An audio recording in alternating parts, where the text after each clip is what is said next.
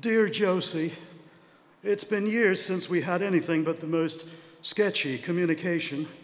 I've long since owed you an account of the destiny of your cat, and here we go.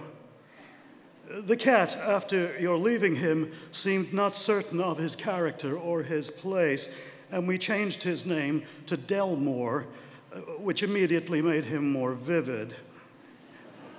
The first sign of his vividness came when he dumped a load in a Kleenex box while I was suffering from a cold.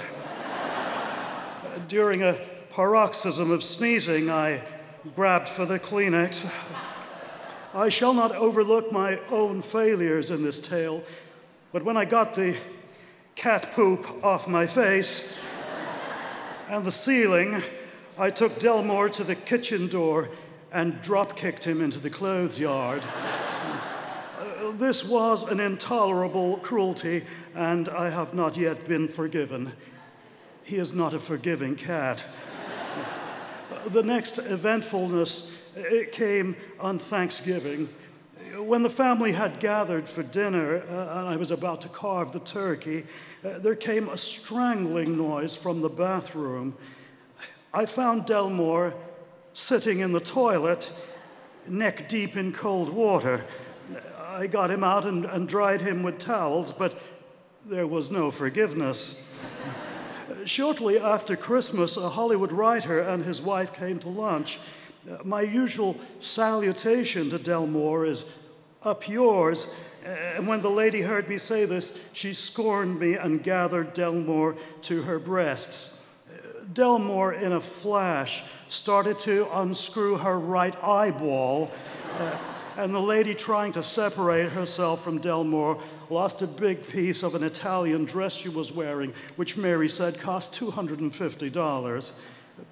This was not held against Delmore, and a few days later, when we had a skating party, I urged Delmore to come to the pond with us.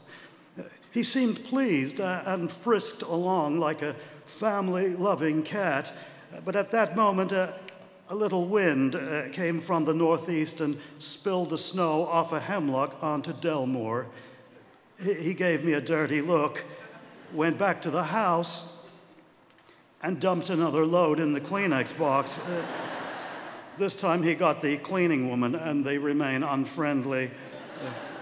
This is not meant to be a rancorous account. Delmore contributes a dynamic to all our relationships.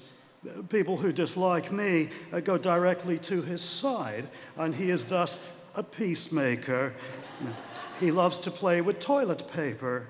He does not like catnip mice. He does not kill songbirds. In the spring, the rabbits chase him around the lawn, but they leave after the lettuce has been eaten, and he has the terrace pretty much to himself. He is very fat these days, and his step sounds more like that of a barefoot middle-aged man on his way to the toilet than the settling in of a winter fog. But he has his role, and we all respect it.